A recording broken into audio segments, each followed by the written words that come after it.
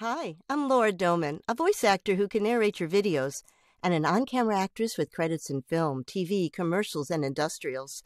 But I can do more than just do it for you. I can help you do it yourself. If you're an entrepreneur or a business professional and you need to be in your own video, well, I can help you become a lot more comfortable and, yes, charismatic on camera yourself. Check me out at lauradoman.com or with any of my free how-to YouTube videos at Laura Doman. But on to Joe. Terrific fellow, and he can make you the best podcast guest you can possibly be, starting with his invaluable one-sheet to all his pointers. I've been on dozens of podcasts ever since he helped me. Furthermore, I was a guest on his as well, where we talked about the business of voiceover. So check it out. But now, you are listening to the Entrepreneur Journeys podcast with your host, Joe Matz. You're listening to Entrepreneur Journeys, where I share insights and strategies based on owning and managing businesses while traveling and living on 3 continents. I also interview business owners about their journey, what they learned along the way, and how that can help you with your business growth. For more resources to accelerate your entrepreneur journey, head over to gapologist.com, where I share resources, events, community, and more. I'm your host, Joe Matz. Let's get started. Hello. Today I have with us a fractional CMO, and he's all about not wasting money and not throwing money down the drain in your marketing processes. He helps business owners take control of their marketing strategy so they can better utilize their resources and drive success. Josh Ramsey, welcome to the show.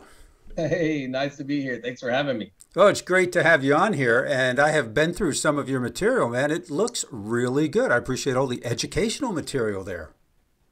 Yeah, I believe in, the clients that I work with. I love and really only work with those clients that are spending enough time to be educated on the material.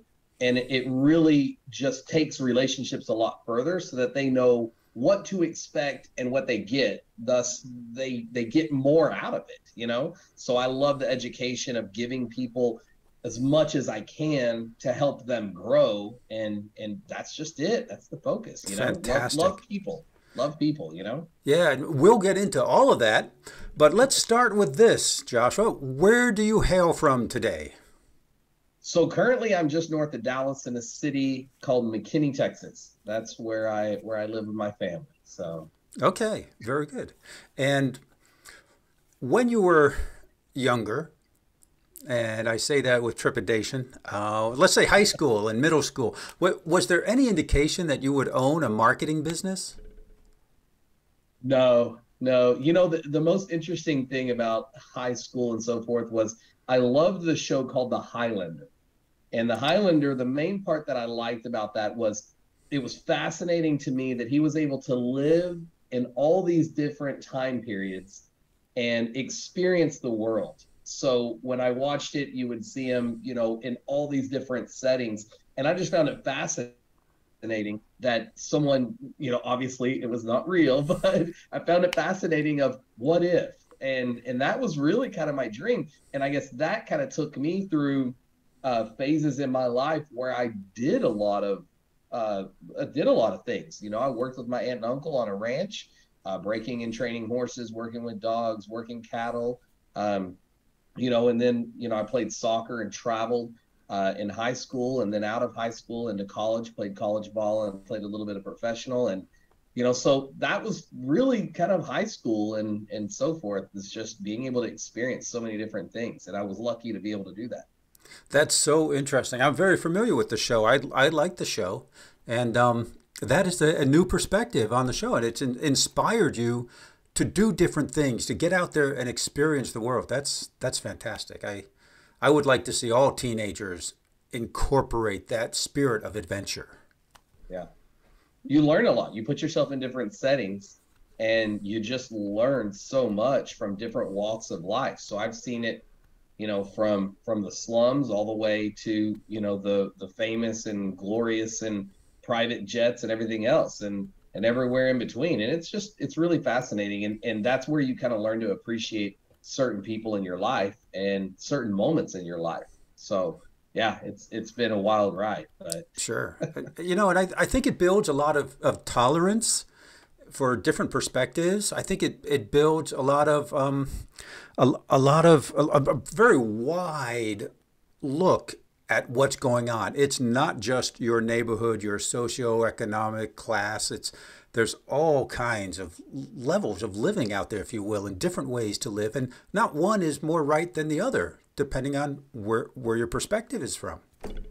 One of the things that I heard when I was younger was very interesting, and it was a motivational speaker talked about, if you could walk into a room and we only use 1/3 of our minds, what is that 1/3? And it's about walking into a room and what's the first thing that you see and what's the first thing that I see.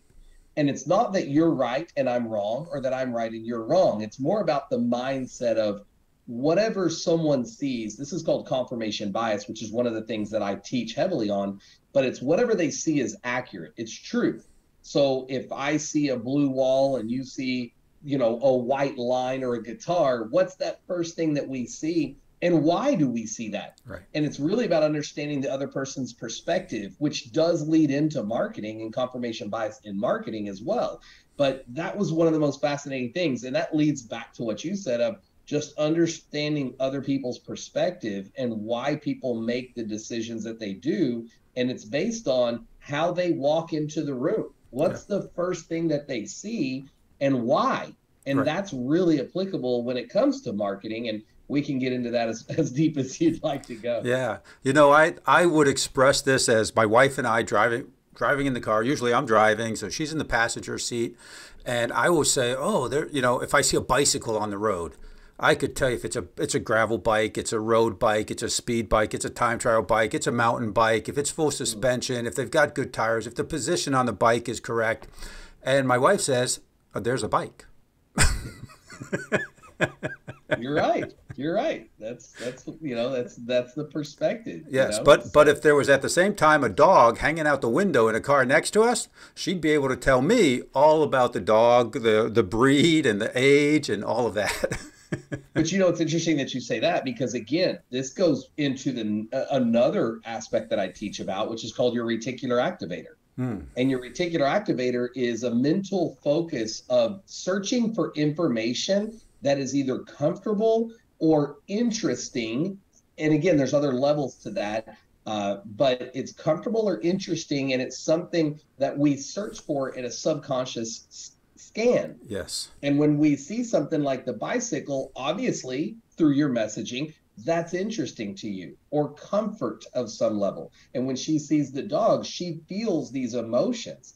And again, that leads into marketing of how you can use the brain of a human.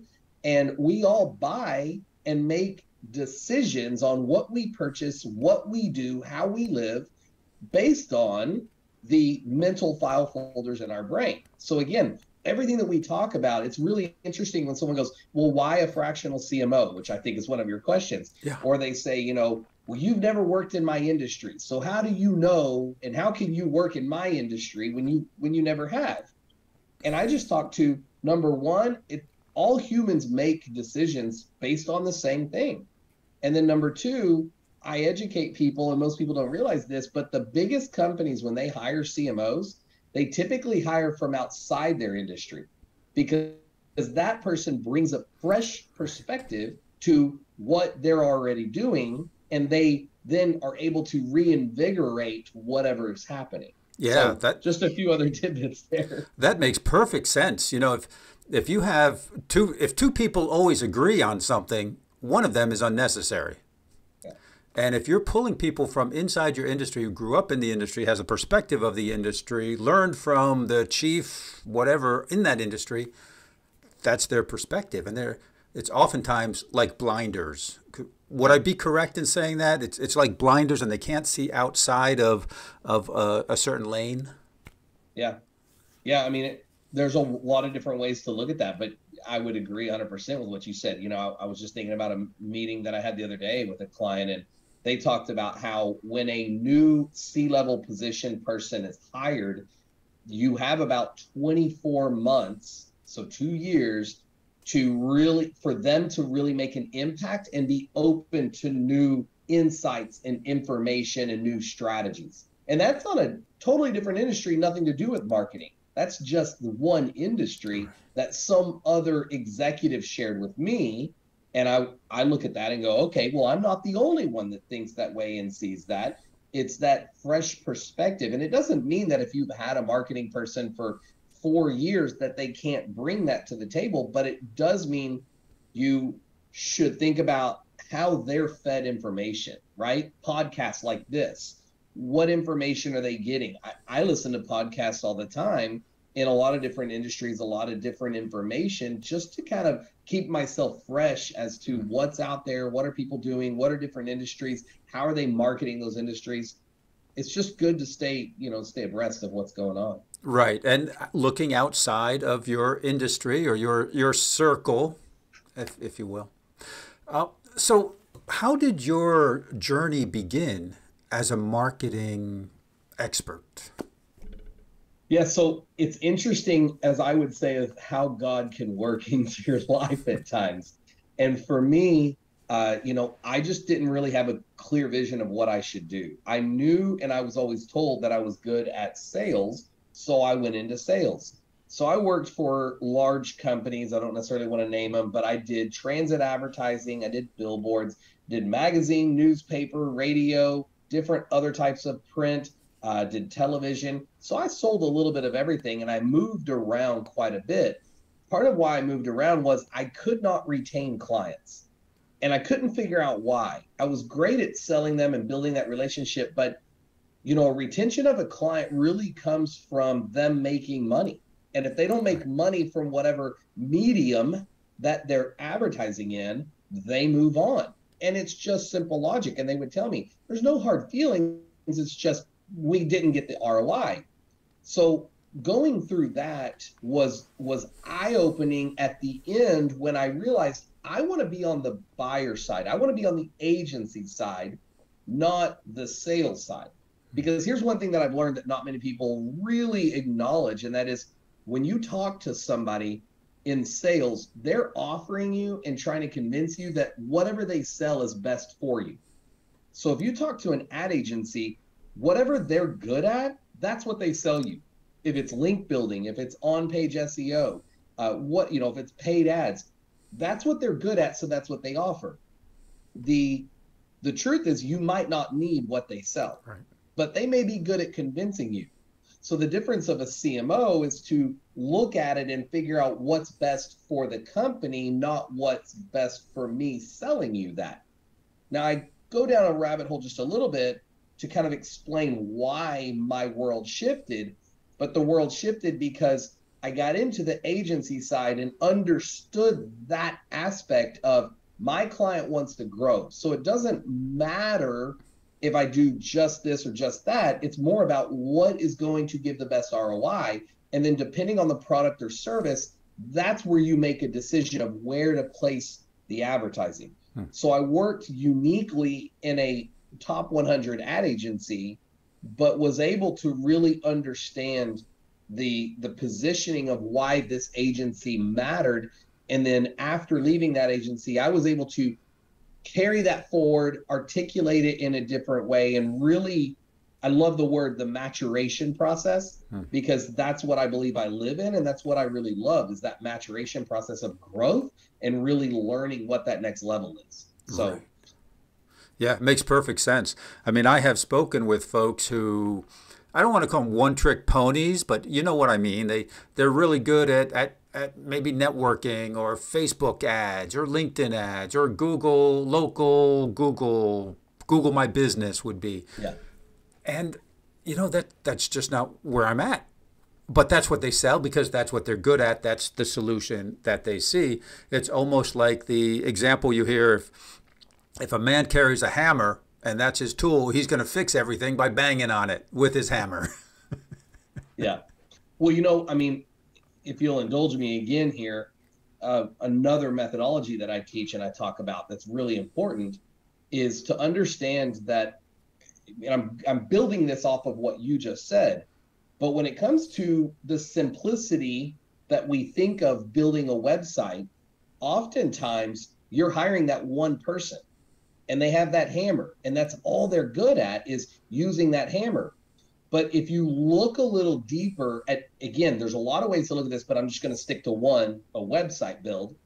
What is it that you think? I tell people in my audience whenever I teach conferences, I say, take a deep breath and envision being a consumer, not a business owner. And as a consumer, what's the first thing you see when you look at a website? And the answer is really simple. It's the visual. It's whatever the user experience is of what you see. And I said, think about the person that should develop that and build that. And what do they thrive in? What environment? And the answer is beautiful environment, light and colors and flowers and something along that. And what's the second part of a website? And that's the code. So think about how a coder thrives. And they're very different, but too often companies hire one or the other to build one website, and they don't get the full gravity of how these two brains should work together. So when you just hire that hammer, you're not getting whichever side of the world that hammer lives on, you're not getting that other aspect. Right. And if you'll give me one more second here, the third part is probably the most important that most companies don't even have, and that is the strategist.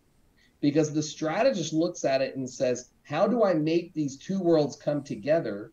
And then how do we make it so that the user has the best experience possible?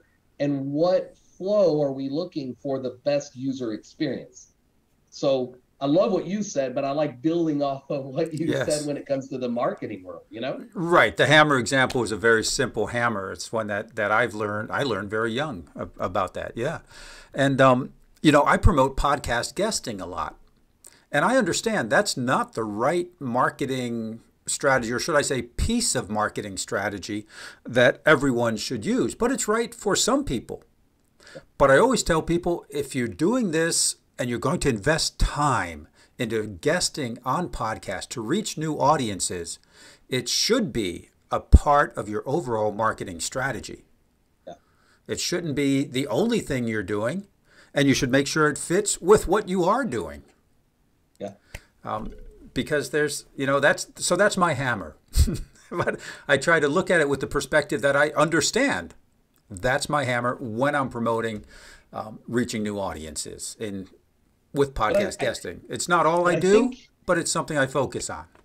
But I love that you do that. And that's one reason why I love that we were able to connect. And I loved it. And I appreciate again that you had me here.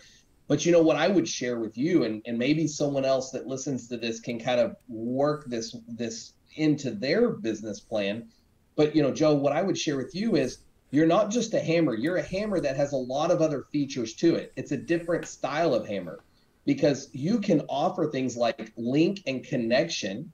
You're offering PR. And I think there's a lot of other aspects that you offer that I'm aware of when I do this podcast. If I do another podcast, which I'm on them, just like you have guests, right? But there's a lot to just having a hammer. I think it's more about the positioning, right? If you hold a hammer like this, you don't see a whole lot. But if you turn that hammer sideways, you see a lot more. So I think now it becomes the angle that you share walking into that proverbial room, and do you see the white or the guitar, the bicycle or the dog? And that just becomes, to a degree, one of the things that I teach is called unique selling position. And that is just your USP that now you're talking about of you can sell a hammer and be great at it, right? I'm not saying that you should provide every tool in the tool chest, right? But it's that unique selling position of how you use that hammer and why it can be applicable to other businesses. Right. And what I found, and the reason that I focus on podcast guesting, I have my own podcast, obviously, and I just love it. And I think it's a great way to get out there and a very economical way to get out there. But what I found, Joshua, is that I was doing so many things. And I've had over 10 businesses on 3 continents. I've lived overseas for 19 years. And I just found that I was confusing people. I had met people who knew me for 2 or 3 years every week at networking events. And some of the folks after 2 or 3 years came to me and said, Joe, I really just don't know what you do or how you help people, which surprised the heck out of me. You know, one of my writings and sayings is, your mom might hate you. If she loved you, she'd tell you the truth, which is you're confusing people and you're not really answering their problem and giving them a solution, you know? And so that my saying is your mom might hate you, you know, just because, again, that's the interrupt value of what? Why would you say that? And sometimes that's inflammatory on purpose, right? To generate that. But yeah, I get what you're saying. And I think a lot of people fall into that trap, but that's where a good consultant can help you get out of that trap, right? And they can help you see the new perspective. And again, that goes back to what we were talking about of companies hire, you know, CMOs that are from outside their industry to help them do exactly what you just said, to say to you, the CEO, the business owner, go, hey, maybe we're confusing people. And then help you develop that faster, be aware of that faster. Right? Yeah, and that's the exact process I went through. I hired a coach, and he helped me define things. Yeah, so yeah, that's great. Would you like to get in front of more of your ideal clients and at the same time build your brand and create evergreen content? Well, you can do that with podcast guesting. This very moment, you're listening to a podcast that may have been published today or 3 weeks ago or 3 years ago. In a very real sense, you're engaging with the speakers, hopefully enjoying yourself and learning something new at the same time. And you're getting to know the guest and how they help their clients, their customers, and the problems that they solve. You may even be their ideal client and want to learn more about them and download one of their free resources you can find in the show notes, or maybe even become a client of theirs. See, when you're a guest on a podcast, you will enjoy that same kind of engagement. It is perhaps the easiest, most cost-effective way to get in front of new audiences. Learn how you can be a guest on the right podcast and engage with your ideal clients with the free resources available at gapologist.com. Joshua, one of the things that you talk about is 5 things you should do before trusting a digital marketing company. Yeah. What would be let's go over all 5 if we can. I'm going to refer back to my notes to make sure I don't mess it up. So I'll go ahead and plug my book. This is a free book on my website, so people can dive into it a little bit deeper. Okay, let's have the name of that book, please. And can you hold it up again? Okay. Yeah, so how some SEO companies disguise laziness and hide poor strategies. So, you know, it's not to say that all companies are lazy, but the first point is to set proper KPIs, key point indicators. You know, I'll use just an example here of a client that came to me. We were working on a lot of different things, and long story short, we wanted to redevelop the homepage. But it wasn't just because we thought it was bad. In fact, we thought the homepage was very good. But the key was we were not getting enough user engagement where people were clicking through the site. So the main purpose of redesigning the homepage was to set a KPI and drive better consumer engagement, to get consumers to stay longer and visit more pages. And if we could do that, that was our KPI. So when we set that measurable goal, we then made a change to the website homepage and we watched the metrics. Now, in this case, it worked extremely well. But again, it just came to knowing what we wanted and why. Right. So when someone comes to a business owner and goes, let's change the website. Why? Like, what are the measurable goals that we're trying to hit? And what I would say, and I say in my book, don't just blindly trust them. You should think for yourself. Is this a measurable goal that's going to lead me to what I want to achieve? And what do I want to achieve? Which is sales. But we got to get beyond sales. We have to think through the first step, the first engagement, the first touch point, the first impression, and every step throughout. Right. So again, point number 1 is setting measurable goals and the right KPIs so that way you know what you're looking for and how to track it.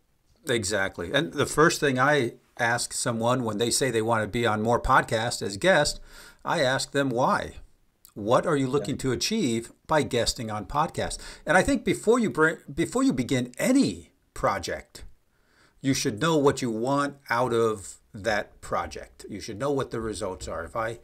If I go to the beach and take out a kayak in the ocean, I want to get back to the beach alive and well. That's number one. And I want to have fun. And I want to get some exercise. So that's my goal. Someone else might have a goal of fishing or riding the waves or taking selfies or something. Yeah, you got to know what your goal is. And it's interesting, right? I mean, we logically think that way, yet we don't logically make our notes in business to think that way, right? It's just second nature, which is operating in beta mode, not moving to alpha mode of problem solving of, we have a problem, which could be we need more sales, more leads, so on and so forth, but we don't logically think through the process like that. It's like when you get in your car, you don't think about what the D stands for. You just know it means drive and you just go, right? But that's beta mode versus moving to alpha mode. So again, one more thing that I teach on principles, but yeah, you nailed it there. Yeah, it just makes sense. No, and I think I got that from Stephen Covey's book, 7 Habits of Highly Effective People, and it's begin with the end in mind. Yeah. It's funny because I already have that written down in my notes for us to talk about. Well, we still have 4 other points to go through. I'll let you decide. Should we hit the 4 points or should we talk about that? We'll talk about that later. We'll okay. Go through the points. So number 1, know what you want to get out of your marketing. Yeah. Begin with the end in mind, or as I put it, set your KPIs internally before you talk to an agency. Know what your KPIs and what you're looking for, and see before you tell them your KPIs, see how many of those KPIs that they hit. How many of them do they go, hey, I think you should do this, this, and this. And if it matches or it's close, and then ask them the second level. Okay, well, these other 2 or 3 things you didn't talk about, how would you achieve those? And see what they say, right? And then you're able to really identify that first step. Yes. So, okay, perfect. Okay, so what would step number 2 be? So step number 2 is to check their reputation. Look at how reputable they are in the marketplace. One of the things that I would say that I really hang my hat on, that I call one of my unique selling positions, is that you can Google me as much as you'd like. I've been running my own companies in the marketing world since 2009, and there's not one bad review about me online. None. You can look anywhere you'd like, and there's a reason for that. And the main reason is that I do what I say I'm going to do. When someone engages with me and hires me, I get it done. And if I can't, or something completely fails and I don't meet the level of that contract or agreement that's put into place, I will refund the money because I didn't get the project done that was needing to get done, right? So the reputation, I think, is important, but not just the reputation. Look at why they have a good reputation or they don't. Because sometimes people just want to complain, and you just can't get around that. But, I'll leave this point on this part. Whenever I buy something on Amazon, if I'm looking at the reviews, I'll typically look at the reviews, or a restaurant is a good example. I'll look at the reviews and I'll look at the bad reviews, and I'll see if it's an anomaly. Maybe that server was having a bad day. Maybe that chef doesn't work there anymore because it was 3 years old and the chef is no longer there, right? There can be a reason as to why something, you got a bad rating. But the reputation does matter. I think, sure. It's something to be paid attention to, and that's point number 2. Yeah, you're touching something very close to my heart. I managed a full restaurant, bar, sports bar, family restaurant, and we got great positive reviews about the food, the service, the experience, and we got some negative reviews. It was in a tourist location, so the summer there were 1.5-hour, 2-hour waits, and we got 1 star. I had to wait 2 hours to get a seat. Well, yeah, it's the middle of the summer. We can't kick someone out. Like, they'll give us a bad review. Right. It's hot. the sun was on the porch and it was very hot, 1 star. It's like, we really can't control that. Yeah. Happens. So I do that. I'll look at the 5-star reviews, and then I look for the 1 or 2-star reviews on Amazon. Yeah. Yeah. Yeah. Yeah. Interesting. 100%. Okay. So, number 3. I say make sure they're always learning. And what are they learning? So I would tell someone, ask them what the most recent article was that they read, or what do they subscribe to? Who do they follow? And and then go do your own research on who they're following or what they're reading. That can also deepen your knowledge as to what's happening, and you can learn a lot around that of what they're going to do. It also allows you to hold them responsible if, for instance, John Mueller is a name in the SEO world. He works for Google. He's very vocal. He's one of their PR guys that works internally but says a lot, publicly. And that's one of the people that I listen to whenever he talks. And it's not always that I agree with him, but I at least understand why he's saying what he's saying.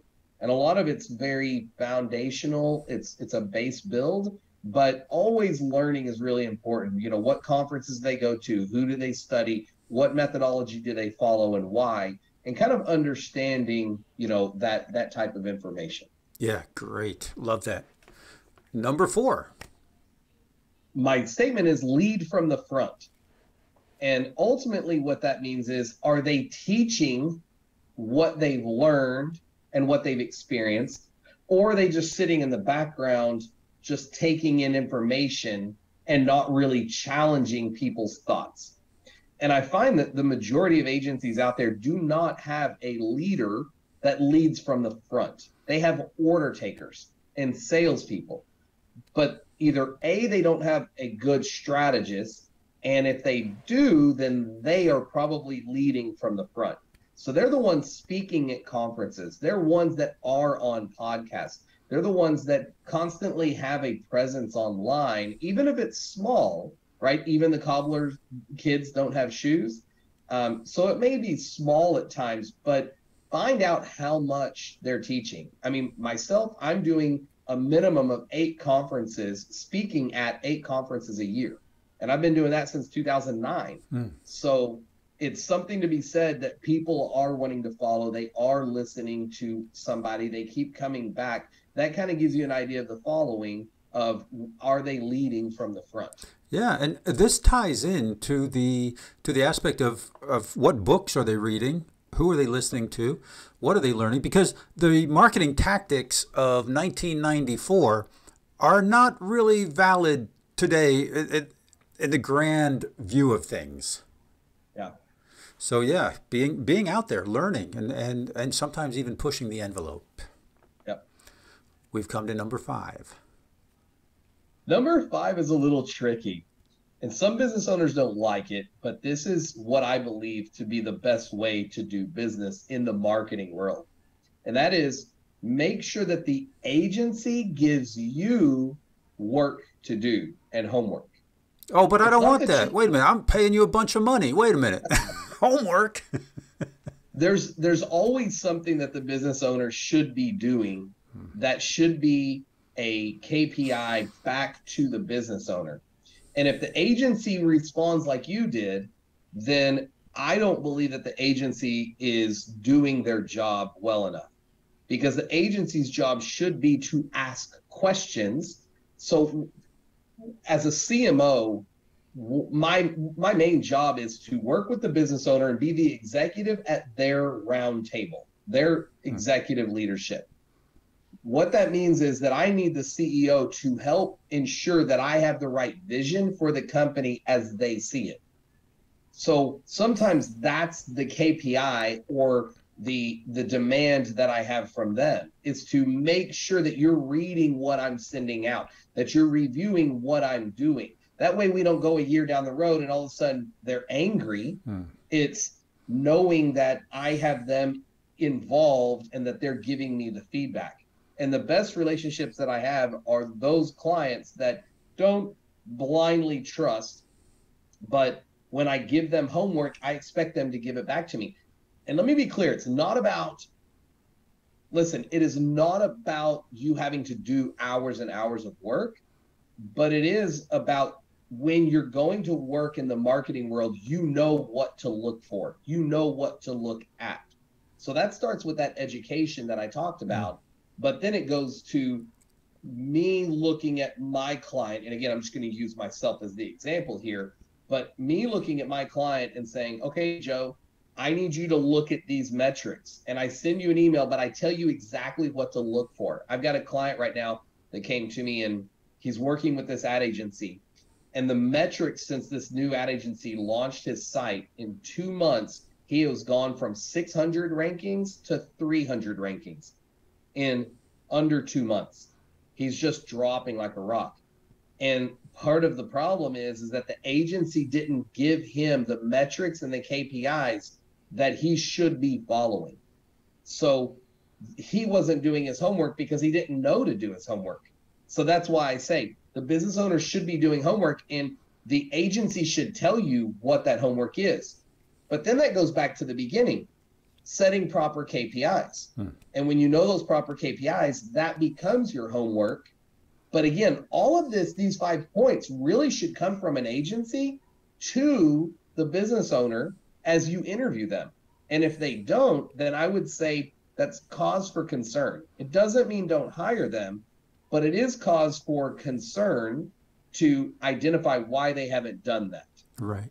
Now, all of these 5 points, I almost want to put them all under an umbrella of forming a partnership between the company, or maybe it's the CEO, and maybe it's someone he has delegated, but between the company and the CMO and yourself. You're forming a partnership because you want information, you want feedback, you want them to do homework, and I'm sure they're giving you homework too, and you're looking at the KPIs. I'm sure some of the discussions are as simple as, how are we doing on these KPIs? Well, I mean, I agree with you, but I would say, isn't it the same thing as a CFO? Sure. Right? I mean, logically, you look at a CFO and you go, what's my AR? What's my P&L? What's my cash flow? I mean, you ask your CPA or your CFO or your bookkeeper, you ask them these same questions. So that relationship is driven there. And one thing I can say for sure as a business owner is we all have someone that's doing our books. Even if it's ourselves, very few people, unless you're a CPA, little asterisk there, you have a CPA, you have someone that's helping you with your books. Even if you're the greatest bookkeeper, if you're in any other industry, you have somebody and you have that bond. So if you have that bond and it's that important, then you have operations. You got to have something in the sales and marketing world. And a good CMO typically can touch and work in the sales department. But again, the sales and marketing, that's why they call it sales and marketing, right? Because it does kind of go together. Sure. And I personally do have experience in sales, as we talked about my background. But it's kind of understanding that I love the way you explain that. But yeah, I mean, when you take that to the next level, I just use the example of what a CFO would do and how you would build your relationship with them and the trust with them and how you hold them accountable with the KPIs. And again, it becomes the same thing, really. Yeah, it's definitely a partnership. I mean, I don't know how long it takes to get into a company and understand their culture. But I imagine it takes a little bit of time, and there's a lot of communication back and forth. I don't disagree with that 100%, but I've done this long enough, I should say, that long ago, I created a business evaluation for businesses to fill out. And I believe, again, I know that I put it together, so I'm going to be a little biased, but I believe that it's one of the strongest business evaluations that you can find out there. So I invite everybody to go download it, review it yourself, copy it, paste it, and write it for yourself. But it really does, the questions that it asks, 90% of business owners that fill it out and talk to me, they all say the same thing, which is, wow, this was eye-opening for myself. This asked me questions that I never really thought about before, and it gave me a new perspective on what I should be doing. And their answer is right off, this alone, this business evaluation alone, took me to the next level without even having to talk to you, Josh. It took me to the next level. So then the only problem with that is now I have a higher bar that I have to, to make sure that I get them where they want to go. But, the business evaluation, my business evaluation does give me a lot of insight, but it also fast tracks the conversation where I can ask more insightful questions, more pointed questions to get to that level. And that's why I think we were going to talk about this. That's one reason why I do a 2-hour consultation for free. Because with that business evaluation, I can go do my due diligence, research the company and the competitors, and then sit down with a mountain of knowledge to do a 2-hour consultation and really hit on the key, what I call leverage points to improve the business. And I do all that for free because I don't think a 20-minute conversation, a 20-minute free consult is going to give you what you need as a marketing agency or company. It's not going to give you what you need to understand your narrative. And again, I use that word very strongly, your narrative of where you've been. And Joe, you've asked me this question in a different way, but you said, Josh, what's your narrative? What was high school like? What did you do after high school? How did you turn into the business? Where are you at now? These are the questions that you ask me organically, and that is my narrative. So for me to understand a business owner's narrative and all the little leverage points, details that I need to know, that's how I go about doing it. So again, that's me, but I found that it's very effective in the specific questions that I ask. Yeah, I would agree with you 100%. I don't know your questionnaire. I have not looked at it, but it reminds me a lot of mine. I ask a lot of questions to my private clients, and they've come back and said that was amazing. When I had to answer those questions, I had to dig deep to answer those questions, and it takes me hours to go through it. And it is the seedlings for a full-blown garden of conversations, if you will. And the longest response I ever had, and the only reason I know this was because I was reading the fellow's responses, and I said, I got to check how many words this is. 10,000 words in the answers to my questions. Now, that's an extreme example. If you remember the bell curve, it's way over. That's 25 pages in a book. Yeah, he's very prolific, very smart individual, and very deep thinker. But I got, with that questionnaire from that client and other clients, it kind of shortcuts the path to learning what they're all about. Yeah. And where they want to go. Yeah. Yeah.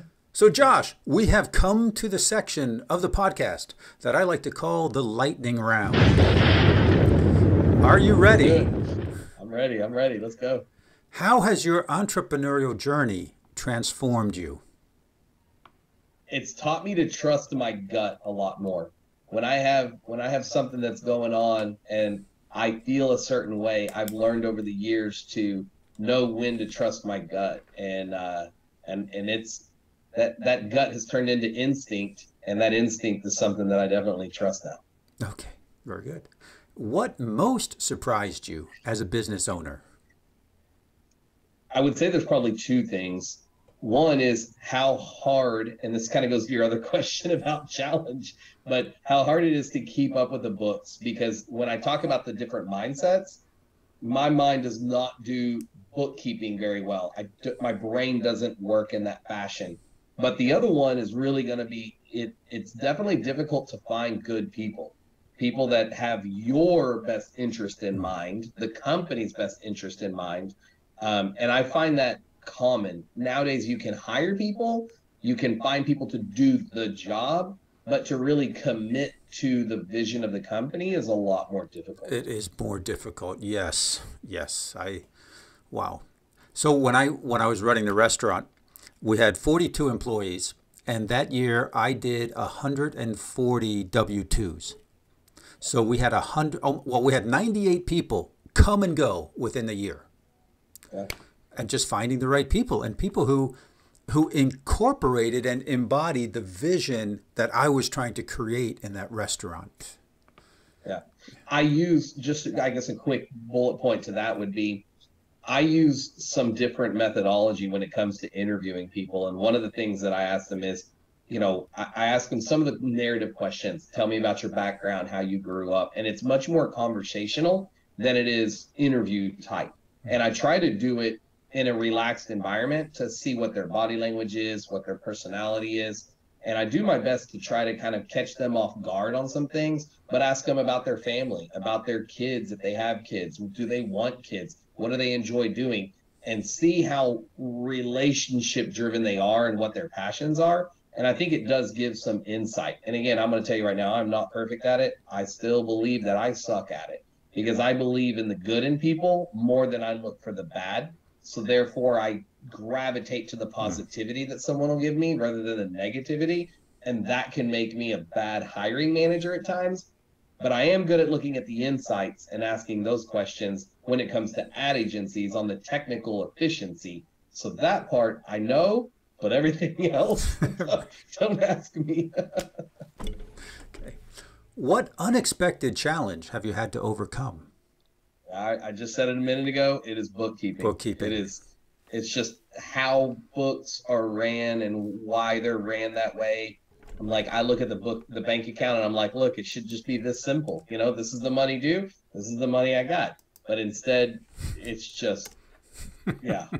And I'm lucky enough to have a great CPA that I hired in 2014 and a bookkeeper that I hired 2 years ago. But when you talk about the restaurant and hiring people, about 2 years ago, I went in a matter of 45 days, I went through 15 different bookkeepers.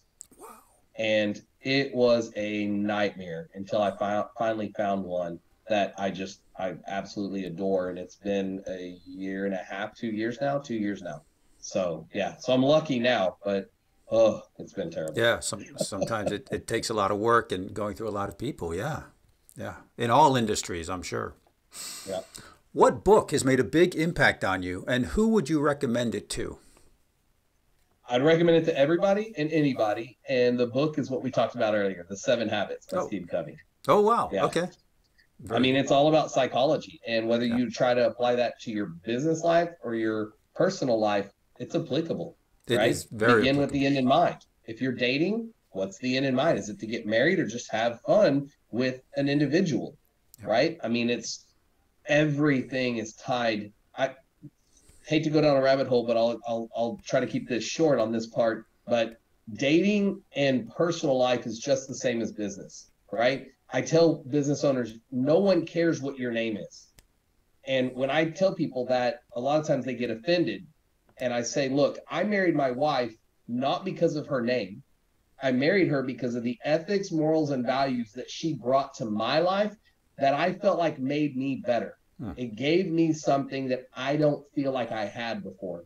So that's why I married her. If she wanted to change her name tomorrow or today, I would say, okay, cool, let's talk about it. And if it's that important to you, go ahead. But that's why, no one cares what the name is. But then I go back to the 7 habits. It's the same thing. It's, the commitment, the consistency, it's the authority, it's the social proof. It's all of these elements that go into it. So yeah. Now, I read that book a year or so before I had children. And some of the lessons in that book, and he does talk about raising his child, and some of the lessons in that book I applied directly to raising my children. And thank God I had the book, and read that and saw things from a different perspective. Yeah. And I will plug one other thing. I would also recommend my book. I wouldn't expect anything less. Very good. I couldn't be so vain to not. And of course, we'll have links to all of those resources in the show notes. Last question. What advice would you give to an inspiring entrepreneur in your industry? Yeah, number one, you got to build a USP. Your unique selling position is everything. And that can be hard to do. There has to be a maturation process typically to that. But your unique selling position is really what defines you. It is who your company is. Different people call it different things. If you looked up unique selling position or what's the number one thing to do when you start a business, it really is your unique selling position. And I would say within that, you've got to get rid of the platitudes. You know, I do conferences, and one of them that I do is a training session on how to write a marketing plan for today's age. And I ask people, I walk around and I put them on hot take. And I say, tell me what makes you unique. And I hear the same platitudes. I've been in business this long. I'm great. I'm ethical. I'm honest. You know, I'm above board. Other people don't do this and I do it. And I usually sit there and I start going like this and counting all the different platitudes that they give me. And then I look at them and go, you gave me 7 platitudes in 30 seconds. It's not good enough, you know? And then I go to the next person, and it's interesting to see how many times this happens. And you've got to get away from those platitudes, and you've got to work on how you are unique to the marketplace and what makes you more important than anyone else. And you have to stand out. So I did a blog post one time. It was just say no to platitudes. And the other thing I used to do on live webinars, I would say, let's find out why websites are not differentiated, why websites all look the same. Give me a city, give me an industry, and I'll Google it. And I opened up, 4, 5, 6, 7 tabs, whatever it might be. Every single website look the same. It doesn't matter if I was looking at painters or yard work or lawyers, and I told them, when you build a website, you go to a web designer and you say, I'm a plumber and I want a plumber's website.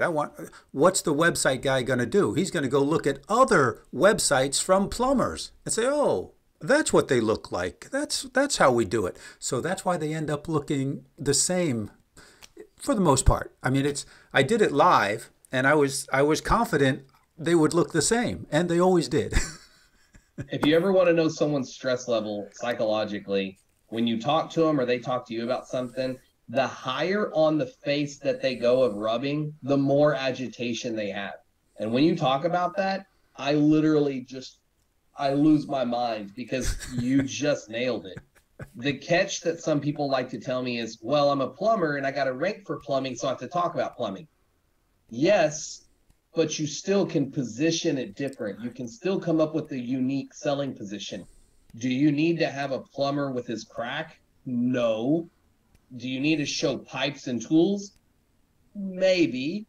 But a lot of times you have to figure out what your unique selling position is and paint that with images. And I'll leave you with one other thing on this thought process. And again, this kind of goes to my methodology. But if you think about, if I say the word shark, something pops into your head. If I say the word fish, something pops similar into our heads. If I say the word computer or phone, something visual pops into our head. But when we say the word famous or popular, everyone has a different thought. So you have to learn how to paint the USP with pictures, your unique selling position with pictures, to really paint that story and work on that engagement and identify, are you the USP, or is something that you do in the methodology the USP? And then you work on positioning that with the designer rather than just telling the designer, hey, go build me a website. And again, that goes to the 3 brains, right? The designer, the coder, and the strategist.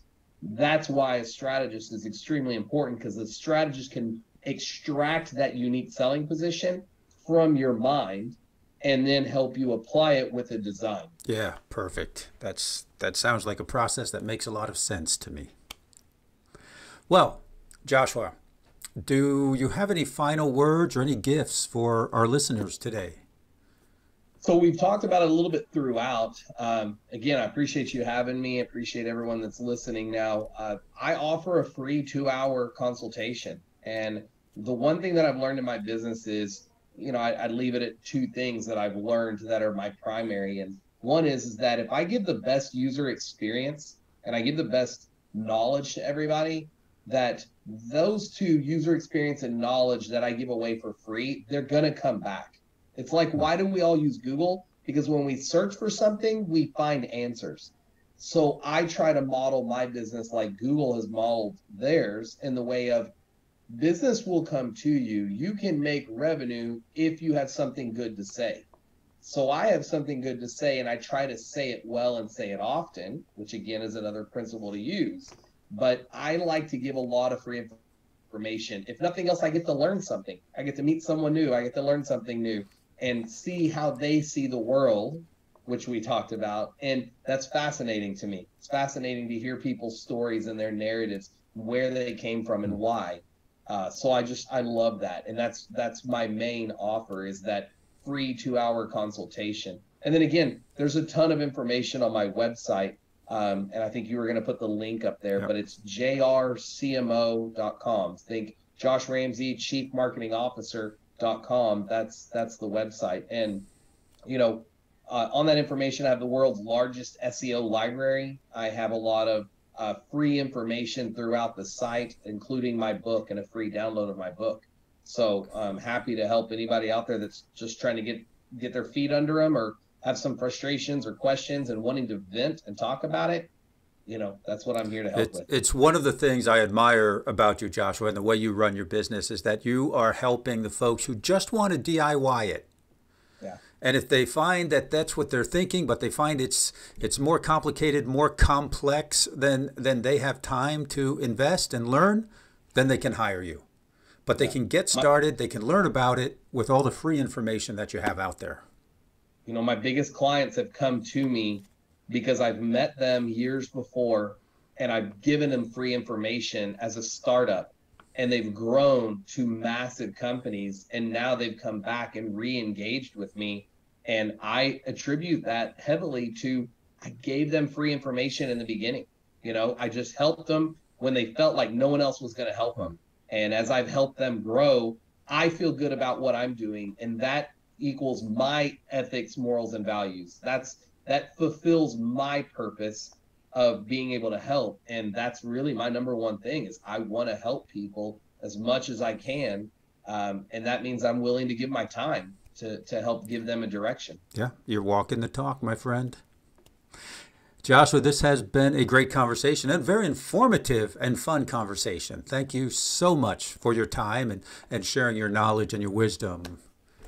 Thanks for having me, Joe. I really do appreciate your time as well. Thank you. My pleasure. Bye now. Yeah. Thank you for listening to Entrepreneur Journeys. Remember to subscribe so you catch all the episodes, and check out the show notes for any free giveaways or gifts that were mentioned during this show. Entrepreneur Journeys is brought to you by Exponential, providing the insights, tools, and transformative structures to help you reach your business summit. I'm your show host, Joe Matz, and until next time, I hope your journey is filled with breathtaking views and successful outcomes.